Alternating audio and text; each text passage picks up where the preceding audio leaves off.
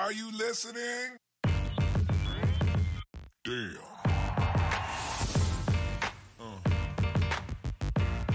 When you walk out this door, you can frame every fact that you will face either in a positive or a negative, and it will send you down a certain path.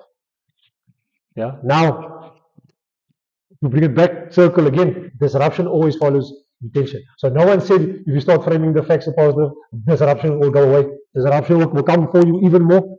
It came for me in these last 2 days. You guys don't understand how many things tried to stop me from coming here.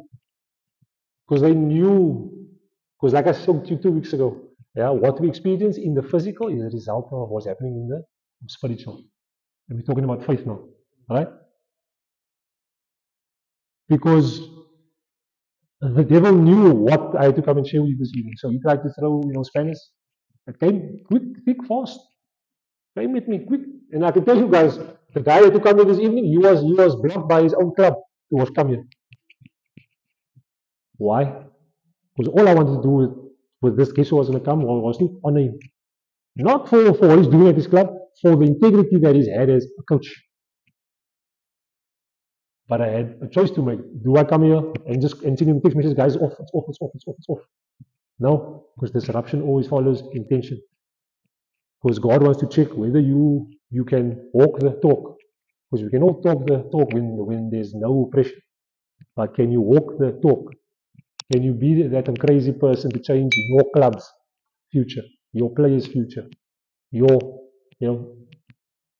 family's future? So yeah, don't worry. Don't think I just come here and because I played football for 20 years, I'm just sharing. No, guys. I'm experiencing real things like you guys are. But I'm just aware of the abundance available to me inside and outside of me. And I look for that every single day now. I don't focus on anything else. I don't watch news, because all news does is take your mind off building yourself. Yeah? I don't watch news. I make my own news. Brock, you're a football player, you're a young football player, make your own news. Your mom. Make your own future for your child, for your family. Yeah? And now you're asking me, what has this got to do with football? It has everything to do with it. Because if you make our footballers understand what's available to them, really, the sky is the limit. Hey, Nathan here. So moms, dads, and families of sportsmen, football players, do you want to help your son or daughter enjoy their career in their sport, in their football?